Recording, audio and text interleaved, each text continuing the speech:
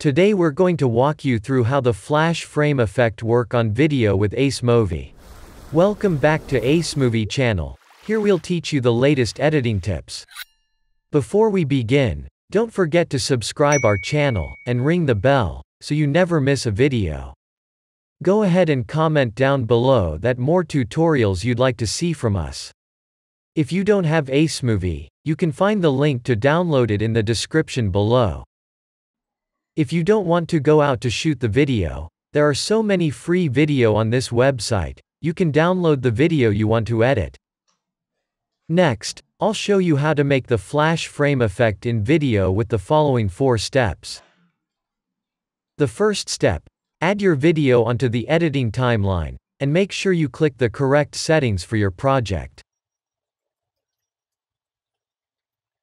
The second step, add black sticker to timeline. We're going to do is drop a black color solid layer on top of another track. Let's go to the left side of the screen. Click the Elements tab. In the background, you can see there are several different color sticker. Here I'll choose a black sticker, and add it to the timeline. A black sticker is just like a white sticker, except it's a different color. You can choose a black sticker, or you can choose a color sticker. The color sticker could be any color. So go to the spot here. Let's zoom in. You can zoom the timeline by dragging this line, or you can drag here. The third step, adjust the duration of black sticker. Now you need to cut the black sticker short. You can also right-click the black, and change the duration of the sticker. Here, 0.05 second is the great choice. Let's preview it. It looks great. Because it's so quick to frame, that's the flash frame effect we want. You can change the duration you like, but remember don't make it too long. If I make this frame too long, now you see, it's a just big black screen and it makes no sense.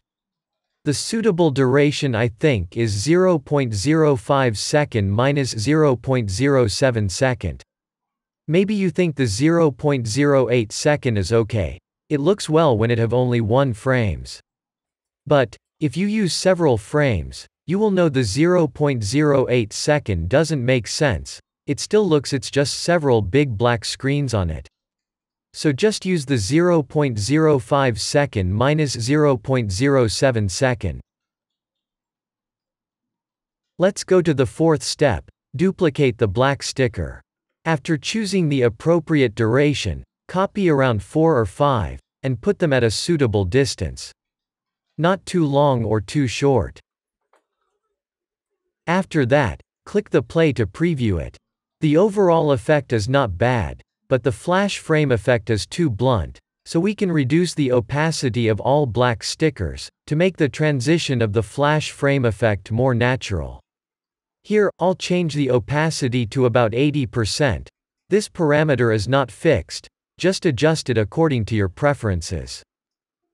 Let's preview the final effect. This flash frame looks great. If you're happy with the final effect, just go to the right corner. There is a little yellow button. Click it to export your video. That's it for today's video tutorial. If you found this video helpful, don't forget to like and subscribe for the new videos on the channel. Let us know what tutorials you'd like to see next in the comments below. Thanks for watching. See you next time.